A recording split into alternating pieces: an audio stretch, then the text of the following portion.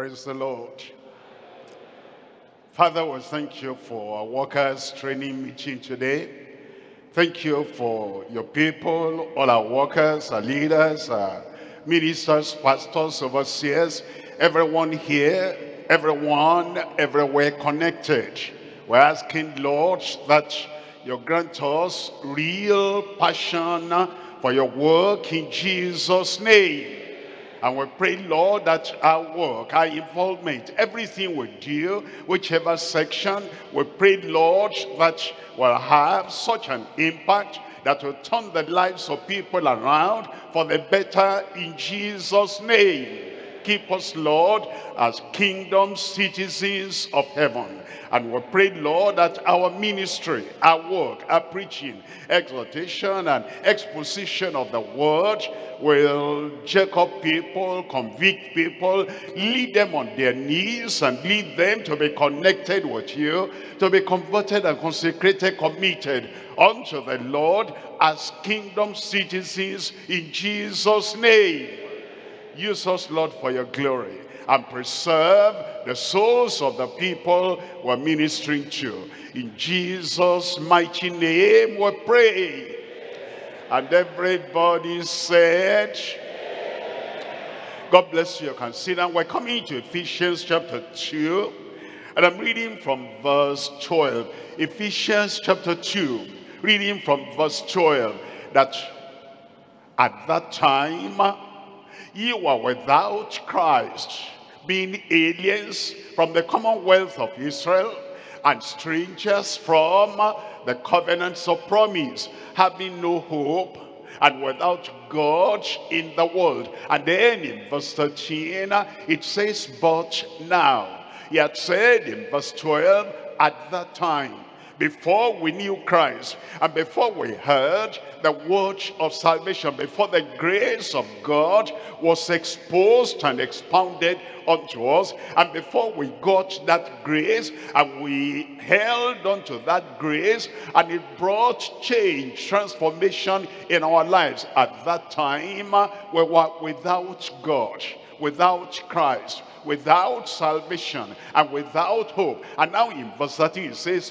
but now in Christ Jesus ye, who sometimes were far off, are made nigh, made near, reconciled by the blood of Christ.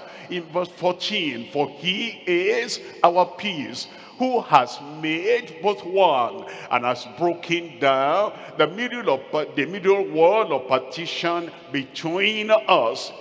A partition, a wall of partition before, between us and God.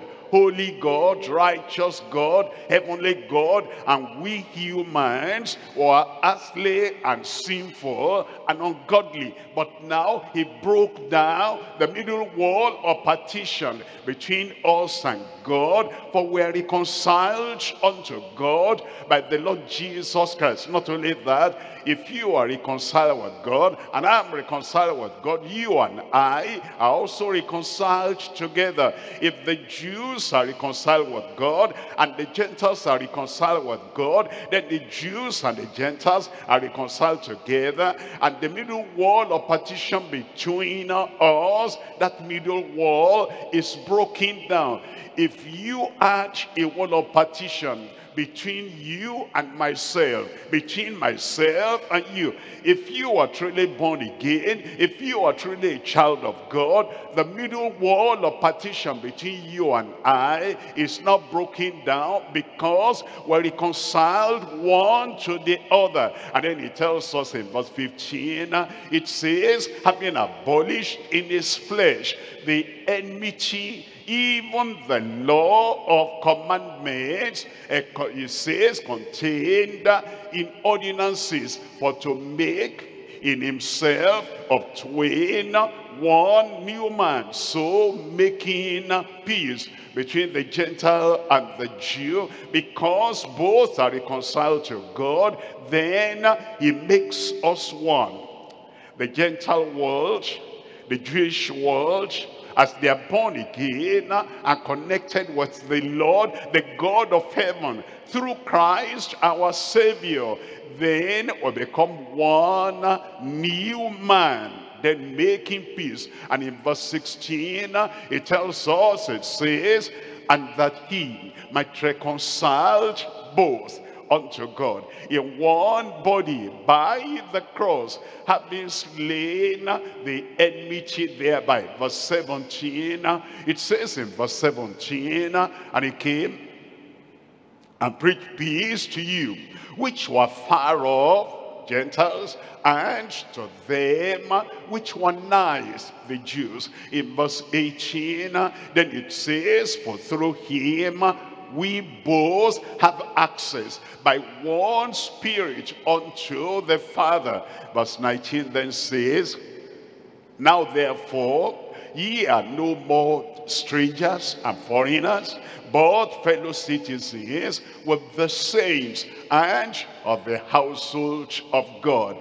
Verse 20, in verse 20, and are built upon the foundation of the apostles and prophets, Jesus Christ himself being the chief cornerstone. Verse 21, in whom all the building fitly framed together groweth unto an holy temple in the Lord. Verse 22 then tells us, in whom ye also are builded together for an habitation of God through the Spirit. As we look at all those verses, it talks about God, the holy, righteous God in heaven. It talks about Christ, our Redeemer, our Savior, our Mediator, and the means of our reconciliation with the God of heaven. Then it talks about the people of the world, the Jews and the Gentiles, who are reconciled to God and reconciled to one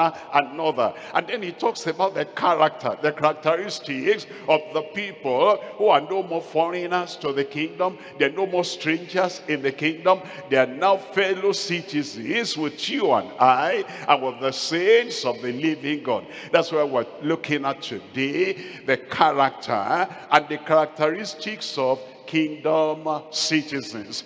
The citizens of the kingdom, those who are born again into the kingdom, and those whose lives have been totally transformed. They are now in the kingdom, referred to as kingdom citizens. How do you know them? How do you recognize them?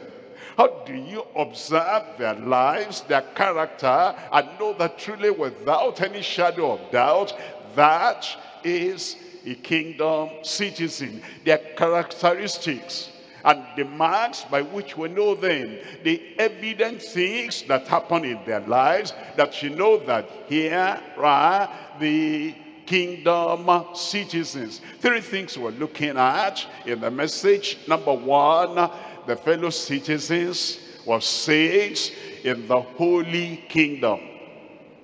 Number two, the foreigners and the strangers in the heartless kingdom. Number three, the foundation of our security in the heavenly kingdom. Number one, the fellow citizens were saints in the holy kingdom. Look at that again in Ephesians chapter 2, reading from verse 19. Ephesians chapter 2, verse 19. Now therefore, ye are no more strangers and foreigners, but fellow citizens with the saints. Fellow citizens, not with the sinners, with the saints, and of the household of God. Then he tells us in Exodus chapter 19, verses 5 and 6. Exodus 19 verse 5.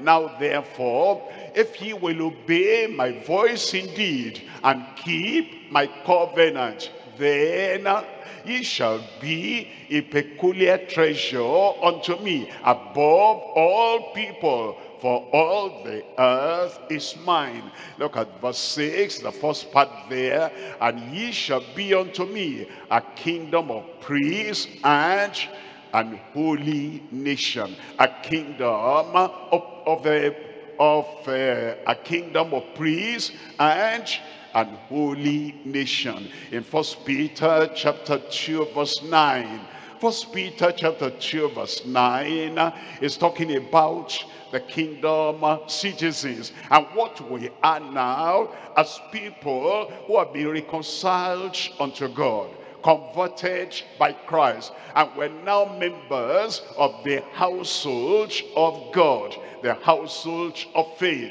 1 Peter chapter 2, reading from verse 9, but ye are a chosen generation, a royal priesthood, and holy nation, a peculiar people. Is describing those who are kingdom citizens. It says we're a royal priesthood. That means a kingdom of priests. And then it says an holy nation, the people who are gathered together inside a large nation, inside an earthly nation, and yet because we've been reconciled with God, we are an holy nation, a peculiar people, because we're not walking, we're not living by the principles of the world, we're living by the principle of the kingdom of God. And it says this is a calling, and this is the reason we're fellow citizens with the Lord, so that ye should show forth the praises of him who has called you out of darkness into his marvelous light. It tells us, we're looking at three things here, the fellow citizens with the saints in the holy kingdom. Three things. Number one, the call and the cleansing of sinners for the kingdom. Number two, the calling and the character of saints in the kingdom. Number three, our consecration and commitment to the service of the kingdom. Look at number one. Number one, the call and the cleansing of sinners for the kingdom. It tells us in Ephesians chapter 2, reading from verse 13. Ephesians 2:13, but now in Christ Jesus, ye were sometimes far off, are made near, nigh, by the blood of Christ. We were far away as sinners, and Christ came to die for us, and he shed his blood for us. And now, because he calls us, calling us to repentance, and we responded unto him, he now brings us near unto God by the blood that blots out our transgression, the blood that washes us whiter than snow, the blood that takes away all the stain of sin away from our heart. It says he has now made us nigh by the blood of Christ. That means then it's not by your self-effort, by your trying, by turning over a new leaf, and by changing your outward expression, outward appearance, you actually come to Christ so that he can cleanse you and wash you and blot away all your sins and link you up with the heavenly Father, that you are now reconciled unto him and you are brought near by the blood of Christ. In verse 14, it says, for he is our peace, who has made both one, and has broken down the middle wall of partition between us. That middle wall of partition was so thick that nobody could make any door, any opening to cross over to the other side. Only Christ, because he is God. Only Christ, because he is the perfect man, the perfect God, becoming a perfect man, that he will go to Calvary and die for us. You remember when he was on the cross, that the veil in the temple, very thick also, everything was split, so as to illustrate that that middle wall of partition, very thick, very strong, impossible to be broken through, that his death, is the only thing that could break down that middle wall of partition. And because that wall of partition between us and God had been broken down, now we can come to Christ and say we're getting to God. A mediator, the Redeemer, the Messiah that has now cleared the way for you and I to be of the Holy God. In verse 15, it says, having abolished in his flesh the enmity, even the law of commandments contained in ordinances, for to make in himself of twain one new man, so making peace. Then in verse 16 it says, and that he might reconcile both unto God, that he, Christ our Savior, the final sacrifice and the only one that could make the way for you to get to the kingdom of God, that he might reconcile both unto God in one body by the cross, having slain the enmity thereby. Then in verse 17, and he came and preached peace to you which were afar off, and to them that were near. In verse 18, it says, for through him we both have access by one Spirit unto the Father. You notice there the Father, the Son, the Spirit.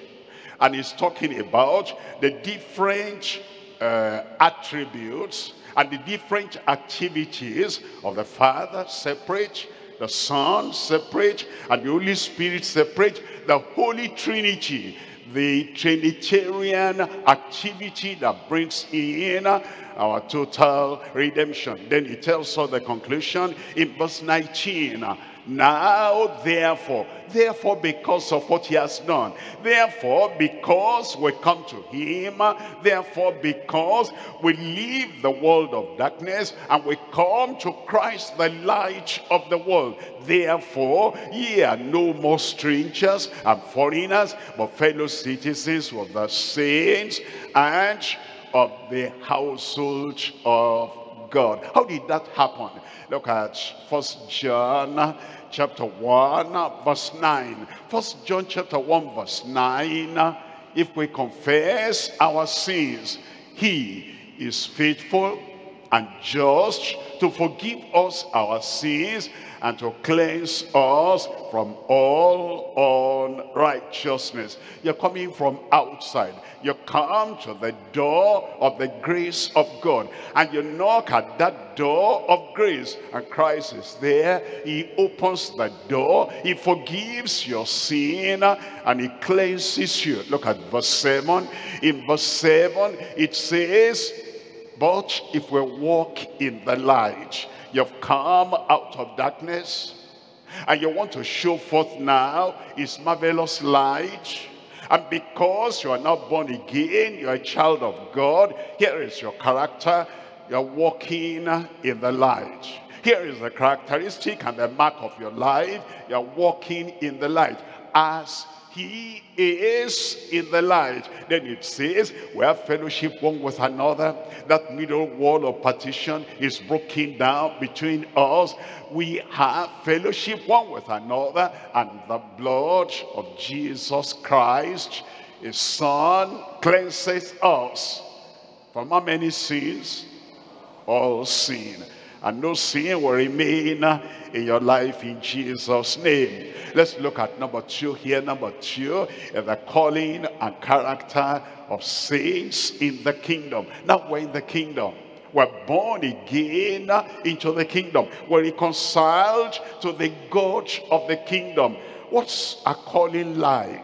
And what's the character like? In Romans chapter 1 verse 7, it says, to all that be in Rome, beloved of God, called to be saints, called to be saints, called to live as saints, to talk as saints, to behave as saints, to work as saints, and to move on in this world as saints of God. Whether we're at home as saints, in the office as saints, we're traveling as saints, we come to church as saints, we're living for him and living for the kingdom as saints. Our behavior, our character, our disposition, our thinking, our planning, everything we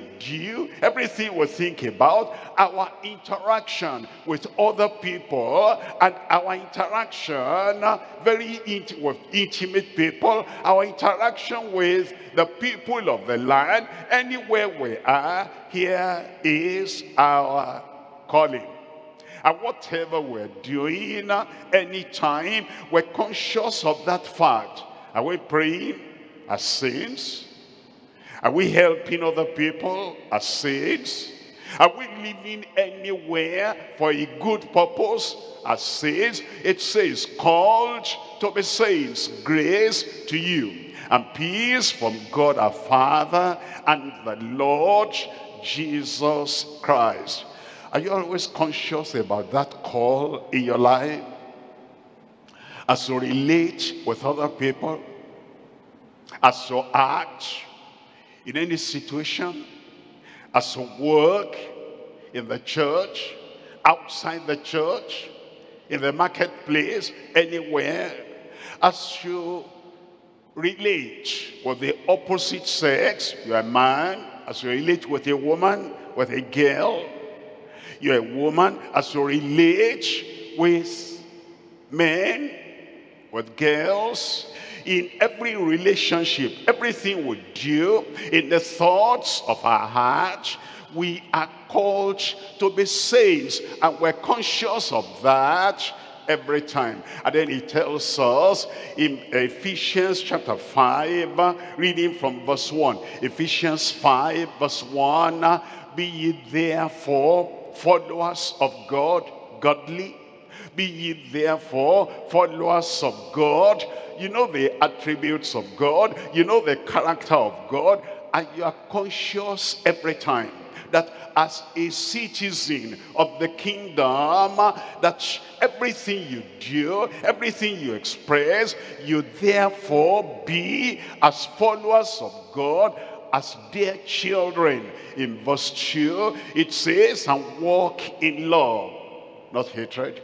Walk in love, not in jealousy. Walk in love, not in envy. Walk in love, not in the lust of the flesh or the pride of life. Walk in love. Here is the character. Here are the characteristics of the saints of God in the kingdom. It says we'll walk in love, as Christ also has loved us and has given himself for us, an offering and a sacrifice to God for a sweet smelling savor. Then it says in verse 3, but fornication and all uncleanness or covetousness, let it not be once named among you as becometh saints, as becometh saints. 1 Thessalonians chapter 3, reading from verse 12. In 1 Thessalonians chapter 3 verse 12, and the Lord make you to increase and abound in love one toward another, and toward all men, even as we do toward you. And then in verse 13, it says, to the end, for the purpose, he may establish your hearts unblameable in holiness before God, even as our Father at the coming of our Lord Jesus Christ with all his saints. Number 3.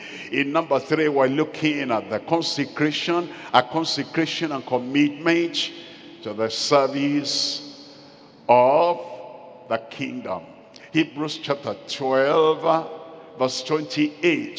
Hebrews 12 28. Wherefore we're receiving a kingdom which cannot be moved. The kingdoms of this world are moved from one to the other. Somebody is in charge now, and then after some years, another person comes in charge. Sometimes it's the Roman Empire, and the Romans are in charge. Sometimes it's the Grecian Empire, and the Grecians are in charge. Sometimes it's the Medo-Persian Empire. They keep on changing, because the kingdom of the world cannot be on somebody's shoulder all through its life. But now the kingdom of God, that kingdom which cannot be moved, and Christ is the king, and because he's the King of Kings, his kingdom abides forever. And we want to receive the title, the privilege, the opportunity of reigning with him in that kingdom. It says, wherefore, we receiving a kingdom which cannot be moved, let us have grace. Let us have grace. I thought we had grace already. Yes, we had grace at the time of salvation. And that door of grace was opened unto us. We had great redemption at Christ's expense. We had grace, but that's the initial grace. But now, after we come into the kingdom, let us have grace. What kind of grace is that? That is guided righteousness as converts emancipated. He has emancipated us. Already we're in the kingdom. He has broken down the middle wall of partition. And yet we need grace. It's not that we need grace to enter in now, entering in, getting saved every Sunday, getting saved at every crusade. Already we're saved. But we need grace. The grace that is granted unto us, righteousness. At Christ's emancipation, he has emancipated us, and now we have grace and more grace and more grace. That's why you find grace be multiplied unto you, grace be given unto you, grace and peace and the mercy of God. We need that grace every time, so that we can live in righteousness all the days of our lives. Wherefore, we receiving a kingdom which cannot be moved, let us have grace whereby we may serve God acceptably, with reverence and godly fear. With reverence and godly fear, filial fear, that we fear him.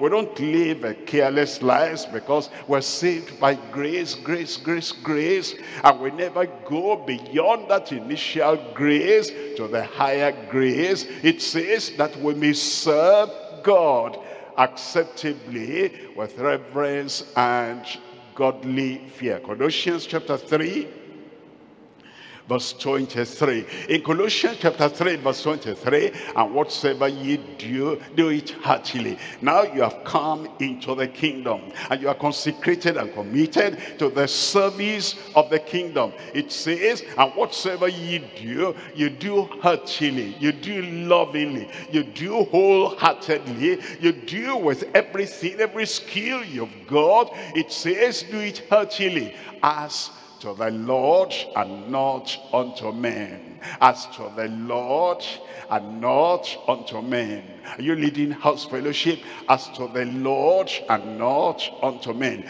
Are you evangelizing? As to the Lord and not unto men. Are you calling sinners out of the world that they should come into the kingdom? You do it with all your heart, all your soul, all your mind, heartily, lovingly, wholeheartedly, as to the Lord and not unto men. You are coming to attend the workers' training service, as to the Lord and not unto men. You have heard the word of God, and you go back home to practice it. It is not who said it, it is not who preached it, because it's the word of God. You do it, you comply, as to the Lord and not unto men. In verse 24, it says in verse 24, knowing that of the Lord ye shall receive the reward of the inheritance, for ye serve the Lord Christ.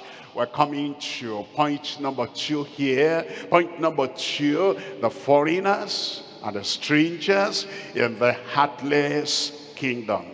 Heartless kingdom. What does that mean? It's the earthly kingdom. Think about it. Think about the kingdom of Pharaoh in Egypt. Heartless. Heartless. They could do anything, tear lives apart, tear families apart, destroy people. Heartless kingdom. Think about the Assyrian kingdom and see what they did to the people they captured. Heartless kingdom. Think about Babylon, the kingdom of Nebuchadnezzar. Is this not the kingdom that I have built for the honor of my name?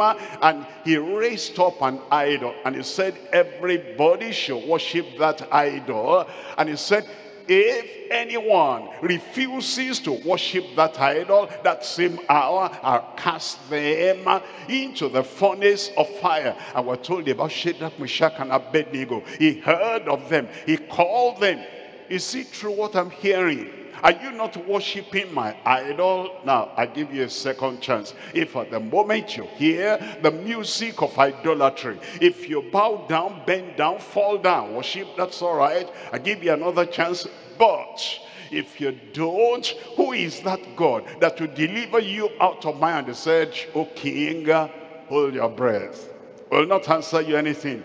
If you do that, like heartless emperors of empires do, there's a God in heaven. He will deliver us from your... That man got angry. He didn't think of their lives. He didn't think of the pain. Did not think about anything.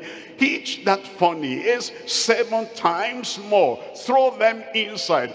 What does he care about? Anybody suffering? Anybody crying? Anybody having pain? Heartless kingdom. And think about the Roman government or the Medo-Persian government. All of them, they're like that. With their iron boots, they trample upon people and trample upon their rights. The kingdoms of this world are heartless kingdoms. And there are strangers to the grace of God, foreigners to the grace of God, living in that heartless kingdom. And they take the nature of the kingdom in which they live, the foreigners and the strangers in the heartless kingdom. We're looking at Ephesians chapter 2, reading from verse 12. It says that at that time, ye were without Christ, being aliens from the commonwealth of Israel and strangers from the covenant of promise, having no hope and without God in the world. And then the first part of verse 19, now therefore ye who have repented, ye who have been reconciled to God, ye are no more strangers and foreigners. There are those who have not repented. They're still strangers and foreigners. Point number 2 then, the foreigners and strangers in the heartless kingdom. 3 things we're looking at. Number 1, the foreign strangers with no hope of heaven. Number 2, the filthy sinners with no heart for heaven. Number 3, the false saints with no habitation in heaven. Number 1, the foreign strangers with no hope of heaven. It tells us that in Ephesians chapter 2 verse 12, that at that time ye were without Christ, being aliens from the commonwealth of Israel, and strangers from the covenants of promise, having no hope, without God in the world. Without God in the world. Psalm 10, we're reading from verse 4. In Psalm 10 verse 4, the wicked, those are the strangers, foreigners, no hope of heaven.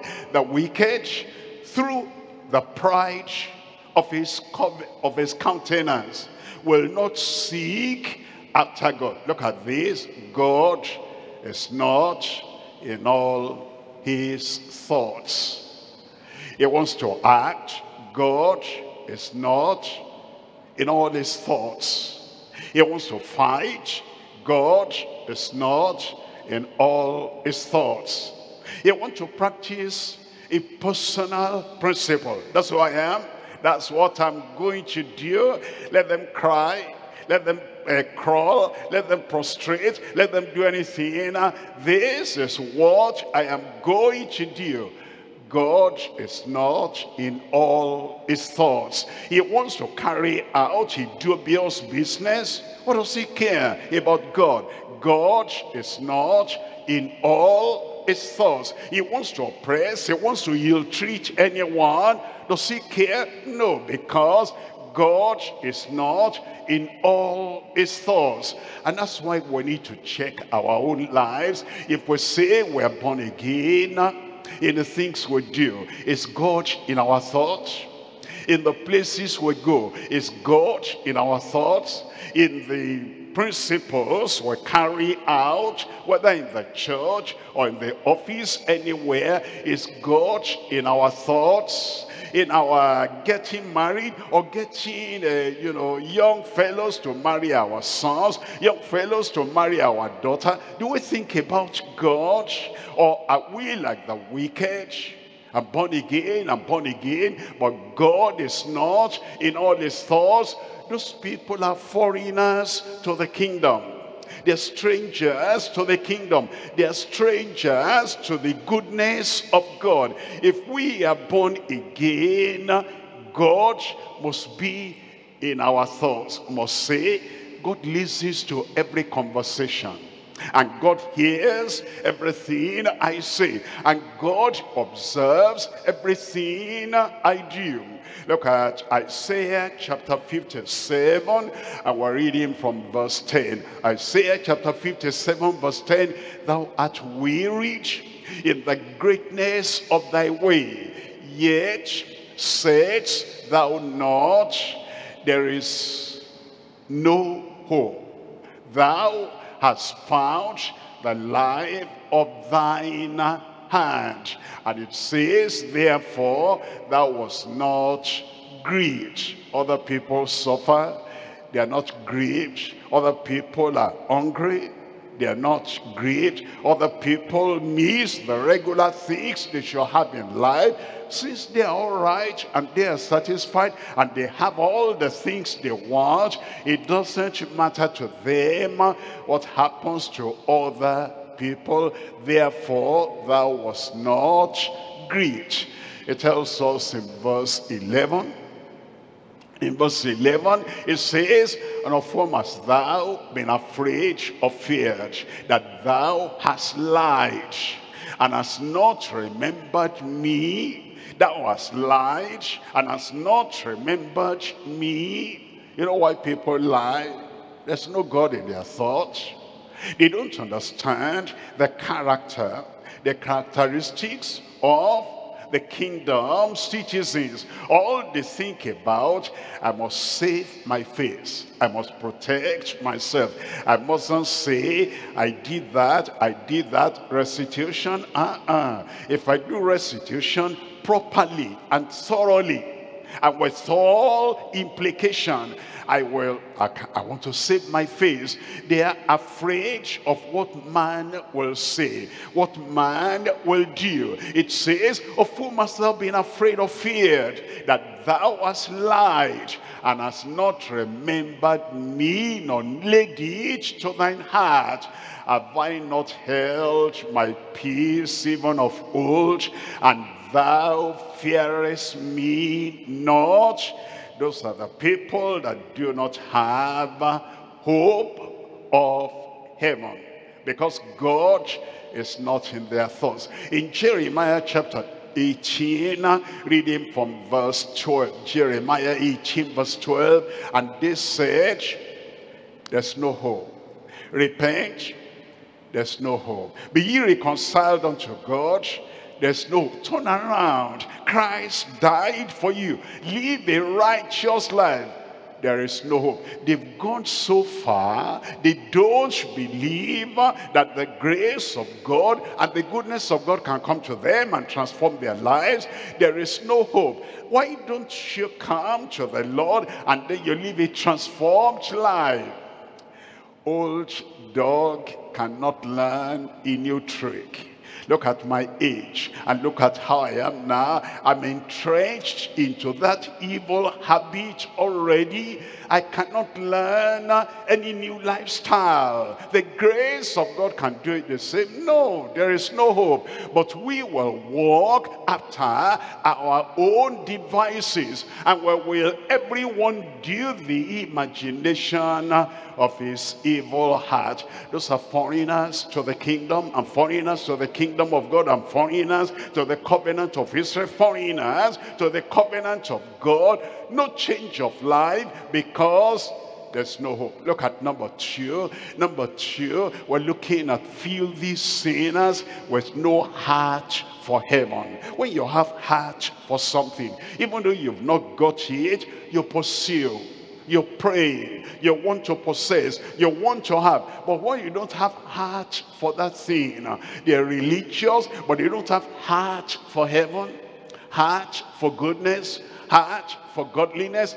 The filthy sinners with no heart for heaven. It tells us in Ephesians chapter 4, reading from verse 18. Ephesians chapter 4, verse 18. Having the understanding darkened, being alienated from the life of God through the ignorance that is in them, because of the blindness of their heart. And then in verse 19, it says in verse 19, who've been past feeling, have given themselves over unto lasciviousness, to work all uncleanness with greediness. They do not think about heaven. All they do is that their hope is only in this world. And they do not have any heart for heaven, any desire for heaven. The present pleasure of the flesh is all the desire. Meaningless thing, meaningless life, because they are not thinking of the future. It tells us about them in Jude, reading from verse 8. Jude has one chapter. Jude chapter 1, verse 8. Likewise also these filthy dreamers defile the flesh, despise dominion, and speak evil of dignities. They don't have any heart for heaven and any hope of heaven. And so whatever they can do here, they can slash down somebody, cut down somebody, cut off somebody. They can do anything to injure or to derail anyone. What's their business? What's their purpose? What's their goal? There's nothing in heaven they're looking for. Because of that, they feel the dreamers. They despise dominion. They speak evil of dignities. In verse 13 tells us, raging waves of the sea, foaming out their own shame, wandering stars, to whom is reserved the blackness of darkness forever. I pray we'll have hope of heaven. Amen. We'll have heart for heaven. And we'll have habitation in heaven. I will have habitation in heaven. Come to number 3 here. Number 3, the false saints with no habitation in heaven. We're coming back to Ephesians chapter 5, and we're reading from verse 3. Ephesians chapter 5 verse 3, but fornication and all uncleanness or covetousness, let it not be once named among you as becometh saints, not once, since you were born again. And the people were speaking to in the house fellowship. We're not just having house fellowship. What if Christ comes after that house fellowship? What if the trumpet sounds after that house fellowship, after that service, after that gathering, after that assembly? Where will our audience and members, where will they be? What if after today, after we listen to all we're listening to, what if Christ comes? Where will you spend eternity? And so, as you teach other people, as you lead other people, you're thinking of Christ will come anytime. If you've been waiting and then Christ has not come, that's how the people of Noah's day, that's how they were waiting. And I was saying, the rain is coming, the flood is coming. I had that before. We had that before. One day it came. That's how they were at the time of Lot. The fire will come and devour all unrighteous people. And you seem to his people as somebody joking, jesting. But the fire came. And Jesus said, remember Lot's wife. We've been talking about the coming of the Lord. One day or one night or one morning or somewhere, sometime, he will come. The point is, are we ready? Or are we called saints in quotes, brothers and sisters in quotes, and then the life of the saint? The commitment, consecration of the saint is not in us. Are we conscious of that character, those characteristics, that commitment, that consecration, every moment, every time?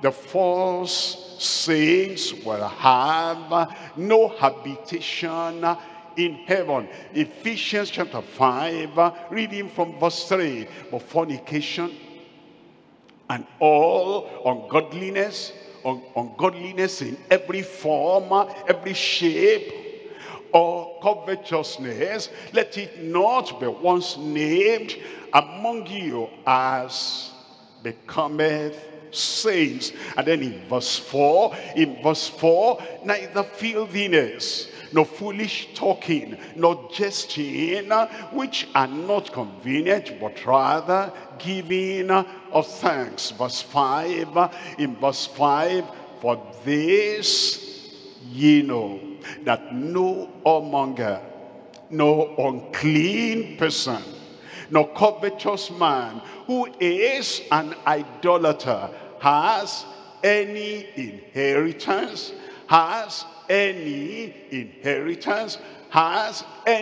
inheritance in the kingdom of Christ and of God. Isaiah chapter 65, and I'm reading from verse 5. Isaiah chapter 65, reading from verse 5, which says, stand by thyself, come not near to me, for I am holier than thou.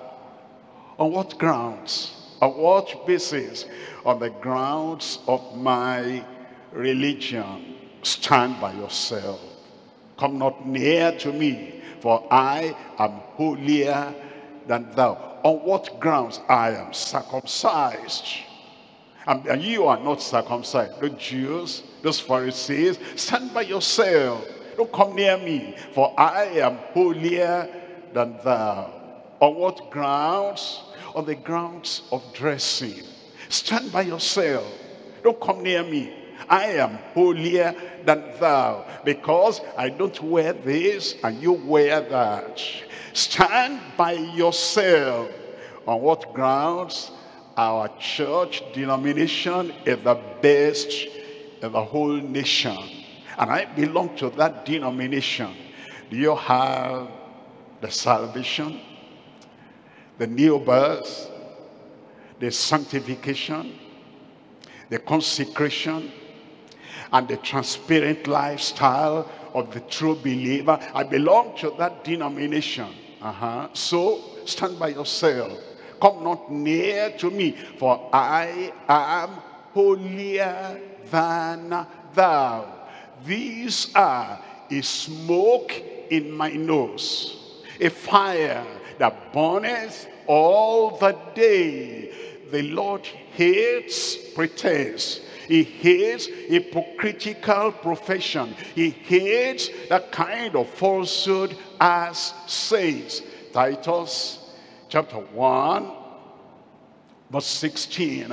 In Titus chapter 1 verse 16, they profess that they know God, but in works they deny him, being abominable and disobedient, and unto every good work reprobate. We're coming to point number 3. In point number 3, we have the foundation of our security in the heavenly kingdom. The foundation of our security in the heavenly kingdom. It tells us in Ephesians chapter 2, reading from verse 19. In verse 19 it says, now therefore ye are no more strangers and foreigners, but fellow citizens of the saints and of the household of God. In verse 20 it says, and were built upon the foundation of the apostles and prophets, Jesus Christ himself being the chief cornerstone. 3 things we're looking at here. Number one, the foundation of Christ as revealed by the apostles and the prophets. Number 2, the foundation of the cornerstone, the apostle, the prophet. Number 3, the foundation of commitment and addiction to purity. Look at number one, the foundation of Christ as revealed by his apostles and prophets. In Ephesians chapter 2, reading from verse 20, it says, are built upon the foundation, one foundation of the apostles and the prophets. The apostles and the prophets and the plural, but they lay the same foundation. The apostles that lived at that time, quite a number of them, apostles to the Jews, apostles to the Gentiles, and the prophets in the plural, they lay the same foundation. It says we're built upon the foundation of the apostles and prophets, Jesus Christ himself being the chief cornerstone. Look at verse 21. In verse 21, in whom, that's in Christ, all the building fitly framed together grows unto an holy temple in the Lord. Verse 22. In verse 22, in whom ye also are builded together for an habitation of God. It says, I will come into them, I will walk in them, I will live in them. And it says, in whom also ye are builded together for an habitation of God through the Spirit. The apostles and the prophets, they declared Christ at the foundation, and now we are built on that foundation. Ephesians chapter 3, I'm reading from verse 4. In Ephesians chapter 3 verse 4, whereby when you read, ye may understand my knowledge in the mystery of Christ. Verse 5, it says, which in other ages was not made known unto the sons of men, as it is now revealed. Christ now revealed, the foundation now revealed, the cornerstone now revealed unto his holy apostles and prophets by his spirit. All those apostles that went out, all those prophets that went out declaring the same thing, that salvation is only found in Christ. Look at verse 6. In verse 6 it says that the Gentiles should be fellow heirs and of the same body, and partakers of his promise in Christ by the gospel. It tells us in 2 Peter chapter 3 verse 2. 2 Peter chapter 3 verse 2, that ye may be mindful of the words which were spoken before, of the holy prophets, and of the commandments of us, the apostles of the Lord and Savior. They took the words of the Savior. They took the sacrifice of the Savior. They took the declarations of the Savior, and they declared to the whole world those apostles and the prophets. And then in verse 14, it says, wherefore, beloved, seeing ye look for such things, be diligent that ye may be found in him in peace. That's what all the prophets and the apostles said, without spot. That's what all the prophets and the apostles emphasized, and blameless. That's what all those prophets and all the apostles, that's what they said. Ephesians chapter 4, we're looking at verse 11. Ephesians chapter 4 verse 11, and he gives some apostles and some prophets and some evangelists and some pastors and teachers. In verse 12, for the perfecting of the saints. The apostles and the prophets, holy apostles, holy prophets, here is their goal. Here is the reason for ministry: the perfecting of the saints, for the work of the ministry, for the edifying of the body of Christ. And then in verse 13, it says, till we all come in the unity of the faith. The words of those apostles and the words of those prophets, we keep on reading them, we keep on meditating on them, we keep on believing them, we keep on embracing them, we keep on living by them until, and we keep on declaring to other people, until we all come in the unity of the faith and of the knowledge of the Son of God, unto a perfect man, unto the measure of the stature of the fullness of Christ. I pray God will effect that in every one of our lives in Jesus' name. We're coming to number 2 here. Number 2, the foundation of the cornerstone. The apostle, that cornerstone, the apostle, that cornerstone, the prophet, the cornerstone, Christ, the apostle, the sent one.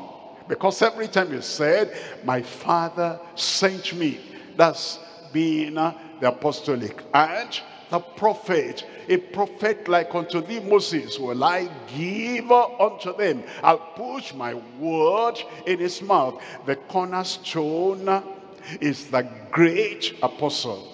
The cornerstone is the great high priest. The cornerstone is the great prophet. Look at Ephesians chapter 2 verse 20. Ephesians chapter 2 verse 20. And are built upon the foundation of the apostles and prophets, Jesus Christ himself being the chief cornerstone.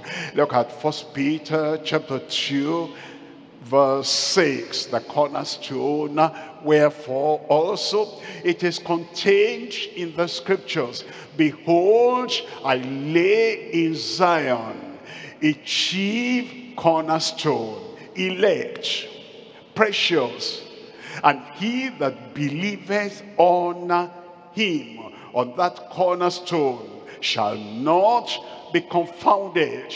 Then in Hebrews chapter 3 verse 1, Hebrews chapter 3 verse 1, wherefore, holy brethren, saints, partakers of the heavenly calling, consider the apostle and high priest of our profession, Christ Jesus. Consider Christ, the cornerstone, the chief cornerstone, the apostle and the high priest of our profession is Jesus Christ. Verse 2, in verse 2, who was faithful to him that appointed him, as also Moses was faithful in all his house. Then he tells us the condition of our belonging to him in verse 6. In verse 6, but Christ as a son over his own house. Whose house are we? Whose house we are if we hold fast the confidence and the rejoicing of the hope firm unto the end. Saved, sustained, steadfast in the Lord, and moving on in the Lord, we hold fast. Are you holding fast today as you did 10, 20 years ago? Are you holding fast? Is the word of God having effect in your life today as the word had effect when you were first born again? Are you holding fast your conviction like in the earlier days when you were persecuted and you stood firm? We only become and we only stand as partakers of that kingdom if we hold fast that hope until the end. In verse 14, for we are made partakers of Christ if we hold the beginning of our confidence steadfast unto the end. I pray we'll remain steadfast unto the end in Jesus' name. Acts chapter 3 verse 22. Acts chapter 3 verse 22, for Moses truly said unto the fathers, a prophet shall the Lord your God raise up unto you of your brethren like unto me. Him shall ye hear in all things whatsoever he shall say unto you. Understand? Whatsoever he shall say unto you. Matthew, Mark, Luke, and John. He said the word, revealed the revelation of heaven, and then he went to heaven. This is Acts of the Apostles. And those apostles still held on to the word that he spoke when he was on earth. There are some so-called believers. They said they are Paul's followers, and so they only read, they only study the epistles of Paul. They say Paul said so, the apostle to the Gentiles. Whatever Christ said in Matthew, Mark, Luke, John, he spoke about self-denial. No, that's before the cross. He spoke about bearing your cross. They say that's before the cross. He spoke about following me and walking in the light and not walking in darkness. Oh, they said that's at that time before Pentecost. It says a prophet like unto me will the Lord your God raise up unto you of your brethren like unto me. Him, Christ, shall ye hear in all things whatsoever he shall say unto you. That's why Jesus said, all power in heaven and on earth is given unto me. Go ye therefore and teach all nations, baptizing them in the name of the Father and of the Son and of the Holy Ghost, teaching them to observe all things, even after that the Holy Ghost has come after the church has been planted, after the church has been established, after the Holy Ghost continues to reveal the mind of the Father unto you, after raising up Paul, after raising up Silas, after raising up Timothy, after raising up the rest of them, at that time, until the end of time, teaching them to observe all things that I've commanded you, and lo, I am with you until the end of the world. So all the words of Christ, the apostle, the prophet, the cornerstone, the savior, the teacher come from heaven, will keep on obeying his word. Look at verse 23. It says in verse 23, and it shall come to pass that every soul which will not hear that prophet, referring to Christ, shall be destroyed from among the people. Anyone that will use the excuse, well, this is what Paul said, and I'm following after Paul, I will not hear Christ, the cornerstone, the apostle, the prophet, and you will gloss over. He is living now in the age of grace, and grace, you know, accepts everything, whatever comes, whatever goes, grace, grace, grace. And Jesus said, he that shall endure to the end, the same shall be saved. If anyone will not hear Christ, he shall be destroyed from among the people. Verse 24. In verse 24, it says, yea, and all the prophets from Samuel, and those that follow after, as many as have spoken, have likewise spoken, foretold of these days. Verse 25, and it says, ye are the children of the prophets and of the covenant which God made with our fathers, saying unto Abraham, and in thy seed shall all the kindreds of the earth be blessed. Verse 26 now tells us what Christ has come to do, and what Christ has done, and what Christ is still doing. Unto you first, God, having raised up his son Jesus, and sent him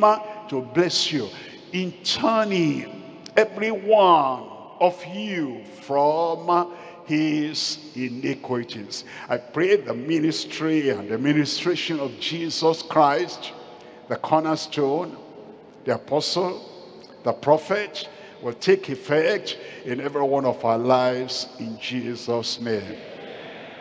Point number 3, we're coming to this, the foundation of commitment and addiction to purity. It tells us the foundation on which we now build, and the foundation of our lives. It tells us in 2 Timothy chapter 2, 2 Timothy chapter 2, reading from verse 19.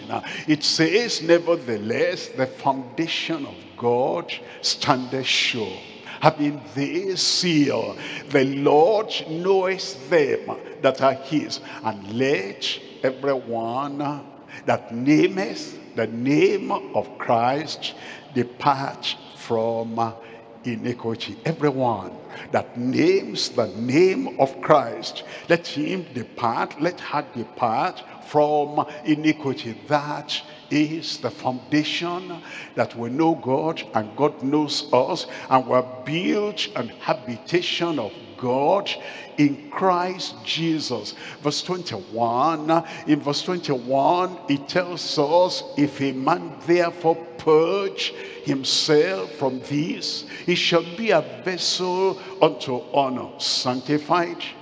If we're going to be vessels unto honor, there must be that sanctification of the heart, that purification of the heart, that cleansing of the heart, that total change and the total turning around of the heart. There must be that removal, uprooting of the stony heart, and the implanting of the tender, gentle, soft, meek heart, that the Lord gives us a heart like unto Christ's, unto that which Christ had. If anyone purge himself, herself from these, he shall be a vessel unto honor, sanctified, and meet for the master's use, and prepared unto every good work. And then in verse 22, it says, flee also youthful lusts, but follow righteousness, faith, charity, peace with them that call on the Lord out of a pure heart, out of a sanctified heart, out of a holy heart, out of a transparent heart. The people that call upon God, their lives and their experiences are built on the cornerstone, on the foundation, on the apostle and prophet of our faith, our forerunner. It tells us in Psalm 24, reading from verse 3.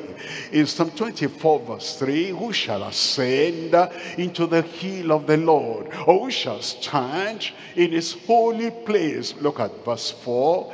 He that has clean hands. He that has clean hands.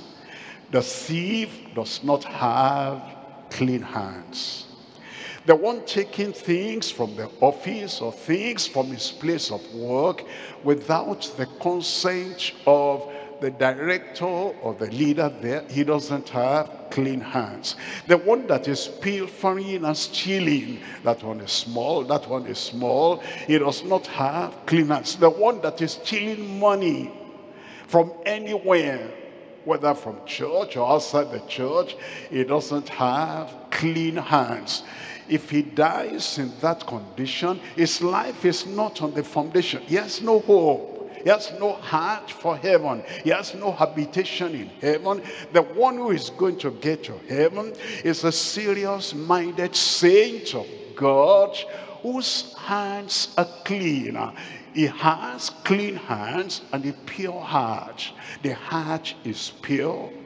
The heart is purified. The heart is prepared for heaven. He's conscious about that every time. He's not a superficial, secular worshiper that is just coming to church and is just answering, I'm a member, and he doesn't have the experience of the pure heart. Who shall get to that heavenly place? It says he or she that has clean hands and a pure heart, who has not lifted up his soul unto vanity, and who has not sworn deceitfully. Matthew chapter 5, reading from verse 8. In Matthew chapter 5 verse 8, blessed are the pure in heart. Those are the words of Christ. He knew that we must have. It's not just I'm forgiving every time, falling into sin. Oh Lord, remember your grace, and then he comes out of there the following day is back into the dust again, and he's wallowing in the mire again. Oh God, remember your grace, and the following week again is back into sin, is back into defilement, is back into evil. Oh Lord, remember your grace. Not those people. Those people are not serious with their souls. The people who are going to get to heaven, and the people who are going to be rewarded on that final day, blessed are the pure in heart, for they shall see God. I pray you will see God. I will see God. I will see God. And therefore you are there. And when the word of God is coming, you're serious with that word. You receive that word. You accept that word. And you know that is the word of God. And whatever you do, whatever you have, whoever you are, if you don't have that purity of heart, you know that it's going to be tragic and traumatic forever and ever, because Christ, the final word of God, has given us his word. Blessed are the pure in heart, for they shall see God. And Titus chapter 2, reading from verse 11.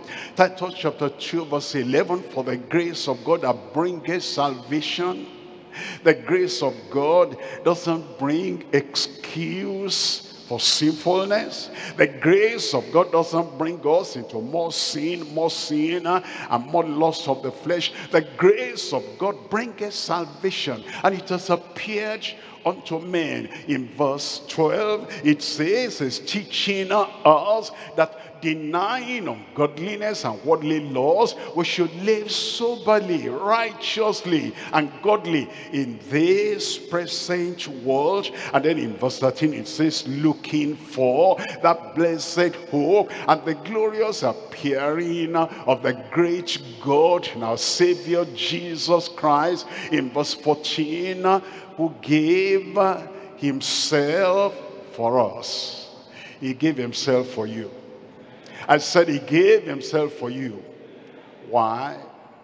That you may remain frivolous, careless, joking, jesting, a nuisance, somebody who does not actually count Calvary serious. What did he give himself for you? He gave himself for us that he might redeem us from all iniquity and purify unto himself a peculiar people, zealous of good works. Somebody shout amen. When Christ comes into our lives, it brings righteousness, it brings holiness. We love that holiness, and we enjoy that holiness, and want to live every moment of our lives as long as Christ is there in the heart. Your heart will be passionate about that, because he gave himself that he might redeem you from all iniquity. And then he said, and purify unto himself a peculiar people. You will not be an ordinary person. You'll not be like every Dick and Harry. You'll not be like a person that, you know, just like everybody else. There's no distinction. There's no specialty. There's no peculiarity. When Christ saves you, and Christ purifies you, and Christ sanctifies you, he makes you a peculiar person. Even other believers around you will see that your zeal for the Lord, your dependence upon the Lord, your commitment to the Lord, and your consecration to the Lord, and the way you carry out your life, you are sold out to God and God alone. And you'll not be campaigning for let's take it easy, let's take it normal, let's take it average. Are we the only people in the world? Of course, yes. We're the peculiar people of the Lord, and we're zealous for good works. And the people of the world are zealous for what they're doing, and they're passionate about what they're doing, and all their heart, all their soul, all their mind is into what they're doing. When Christ lives on the inside of us, it was written of him, the zeal of the Lord has consumed me. The same thing to be said of you, the zeal of the Lord has consumed you. You'll be a peculiar person, a peculiar saint, a peculiar child of God, a peculiar man, a peculiar woman, a peculiar worker, a peculiar saint, a peculiar minister, a peculiar preacher. You'll be zealous of good works. And when there's zeal, it's like fire burning. And when that fire is burning within your soul, the people far away and the people nearby, they'll see the fire, they'll see the zeal. You'll not be lukewarm. You'll not just be so Christian, so worker, and then you're crawling and then you crawl out, and you're not making any difference. Anywhere there is fire, you'll see the effect of the fire there. And if the fire of faith is burning in your heart, and he has saved you and sanctified you, and he makes you a peculiar person, zealous of good works, everybody will see the fire burning. Today, the fire will start burning. In your heart, in your life, in the work of your hand, the fire will be burning in Jesus' name. Others will see it. Where are you? The fire will burn in your life. Why don't you stand up and say, Lord, I'm here. I'm ready for the heavenly fire, Pentecostal fire, to come down upon my life, and burn every chaff away. And all these lethargy, burn everything away. All this sluggishness, burn everything away. I want to be a peculiar saint, a peculiar child of God, a peculiar worker, a peculiar sage, a peculiar servant of God. And I want your fire to burn in my life. Let it burn, let it burn, let it burn. And you come to the Lord as citizens and the members of the family of God in the kingdom of God. Open your mouth and talk to the Lord in prayer.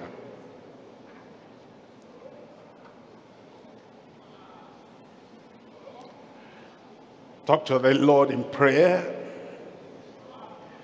You know, God knows our heart. He knows if we're praying seriously. He knows if we're superficial. He knows if we're in a hurry. He knows if we're just a nuisance in the house of God. He knows if we're committed unto the Lord. He knows if we take Calvary serious. If we take the sacrifice of Christ, he knows if we take that serious. He knows if it is something in us that Christ died on the cross of Calvary. He knows. Tell him, Lord, I want to move higher. I want to live in the brighter light of the kingdom. I don't want to be a so-so Christian, a so-so believer, a so-so servant of God. I don't want to be a foreigner to grace, foreigner to godliness. I don't want to be a foreigner. I don't want to be a stranger to the commonwealth of Israel, to the covenant of promise. I don't want to be a stranger. I want to have the real knowledge, experiential knowledge of Christ who died for me, of Christ who washed away my sin by the blood of his sacrifice. I want to have a present day knowledge of the presence of God in my life.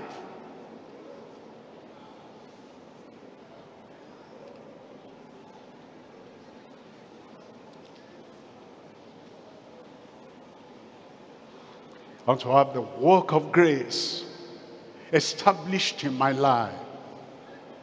The grace for sanctification. The grace for holiness. The grace for purity of heart and purity of life. I want that reflected in my thoughts, in my plans, in my practice, in the things I do everywhere, anywhere.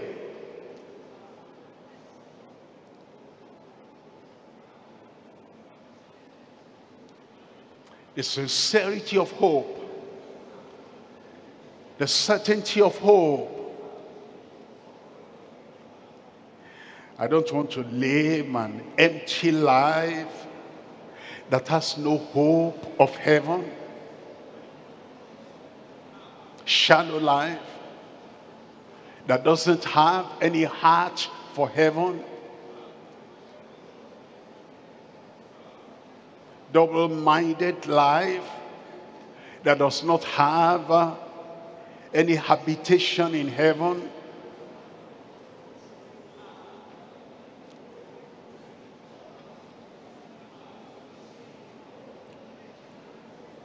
I don't want my profession of Christian faith to be just an outward expression.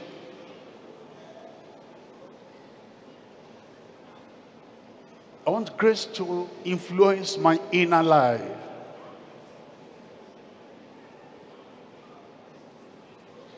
I want the grace of God to show in the conversion, in the transformation of my inner life, totally dependent upon the Lord, yielded without any reservation unto the Lord.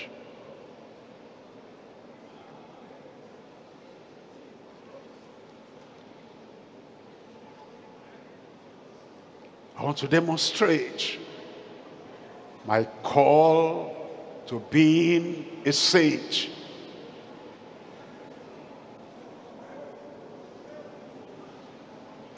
I want to show the character, the characteristics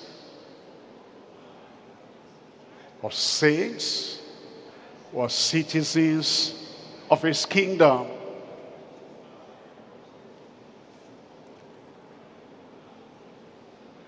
I want to have the consecration,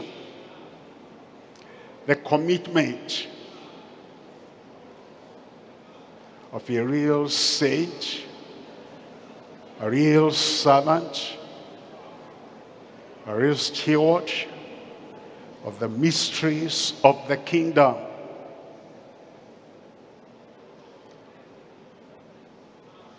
Focused, fixed. My heart is fixed, O Lord.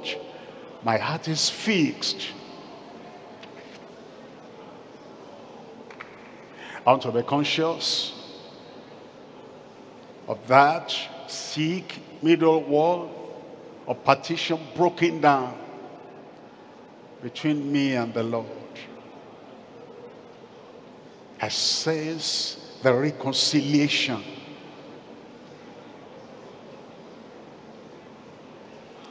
I sense the righteousness. I sense the redemption, the life that follows after the Lord without any separation between me and the Almighty.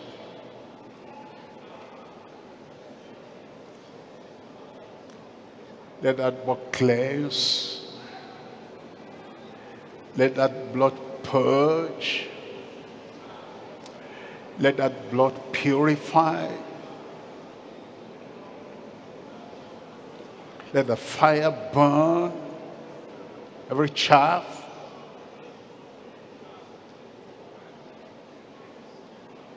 Every unprofitable habit.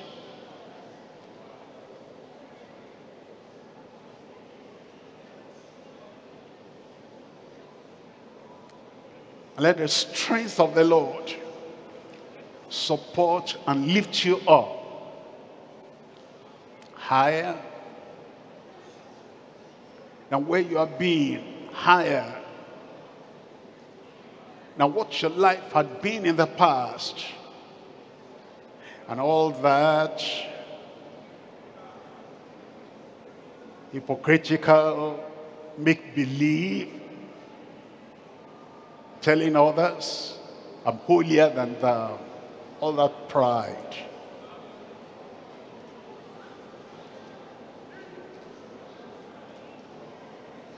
All that religious thought that makes anyone smoke fire to God. Let's get rid of all that and have a present day experience of holiness, of sanctification, of purity, recognized by heaven. Let's go back to the foundation. The foundation revealed by the apostles and the prophets. All that Christ gave to them, all that Christ preached, all that Christ emphasized, and they have given unto us. Let's go back to that foundation.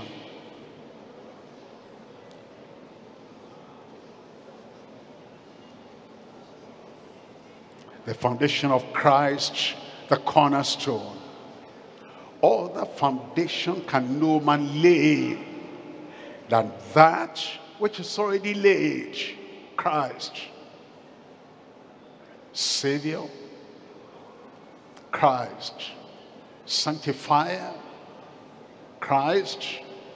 The baptizer in the Holy Ghost, Christ. The healer, Christ. The coming King.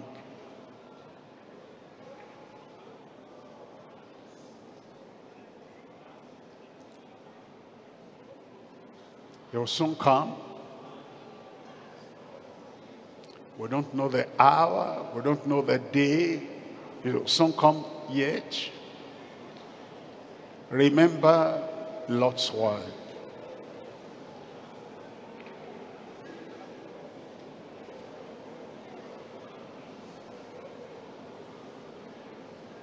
Live for him.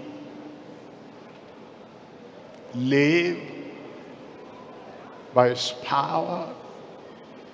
Live for his glory. Every moment.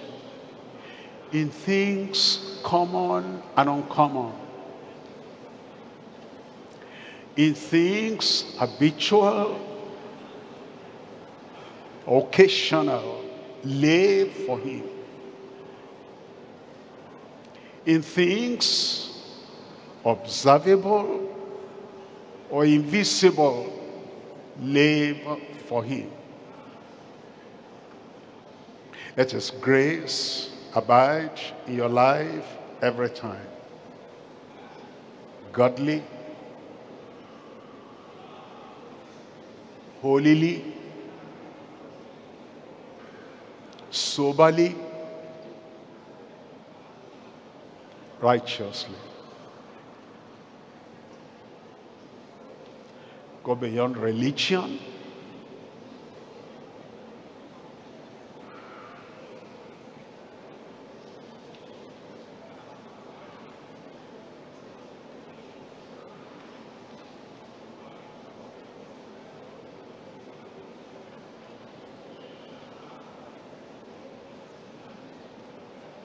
Live and labor for him with all your heart, with all your soul, with all your mind. No reservation.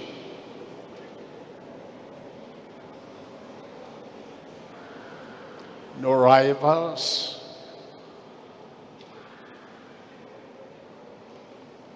No retreat. Live for the Lord.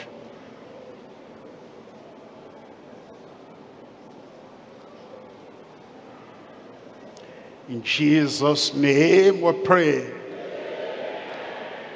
And the people of God said, Father, we thank you for your revelation to our hearts. Lord Jesus, we thank you. We appreciate, we're grateful for the sacrifice you made on the cross of Calvary. All the pain you went through, suffering you went through, so as to bring us to God, reconciled unto God, and so as to break down the middle wall of partition, now that we can have a free way, a free course unto the Heavenly Father. Thank you for receiving us. Thank you for cleansing us. Thank you for bringing us into your kingdom. We pray, Lord, that grace to show gratitude every time for everything you've done in our lives, bringing us in the kingdom, establishing us in the kingdom. Give us the grace to manifest that gratitude in Jesus' name. We pray as we move on in life, and we see foreigners, strangers to the kingdom, the people that have no hope, no heart, no habitation for in heaven. We pray you will draw us with compassion and with mercy unto them, to bring them into the kingdom of God in Jesus' name. Make us fruitful, faithful, and fervent soul winners in Jesus' name. We pray, Lord, our consecration and commitment will not be on the decline, decreasing, but it will be increasing every time in Jesus' name. And we pray that all the virtues of the kingdom, the love in the kingdom, the power of the kingdom, everything will be seen, visible in our lives in Jesus' name. Give us, Lord, transformed, transparent lives that will follow you without any regret, follow you without any reservation, and follow you without anyone to rival our love for you in Jesus' name. Make us pure. Keep us pure. Make us peculiar people. And keep us peculiar people. And Lord, help us not to be lukewarm, not to be cold, not to be lethargic, but to have the zeal of Christ consuming us every time in Jesus' name. As we go with us. This week, coming week, make us fruitful. Let the fire of the Spirit be burning in every heart. And your work will prosper in our hands in Jesus' name. We will not look back. We will not be like we had been. Upward, forward, for everyone, in Jesus' name. The glory of God go with you. And the blessings of the Lord go with you. Turn to the right, turn to the left, turn forward, everywhere. The power of God will be confirmed in your life. And this gospel will bear fruit in you, bear fruit in your family, and bear fruit in our local church. And your house fellowship will come alive in Jesus' name. Thank you, Lord, for your blessing, confirmation in every life. In Jesus' name we pray.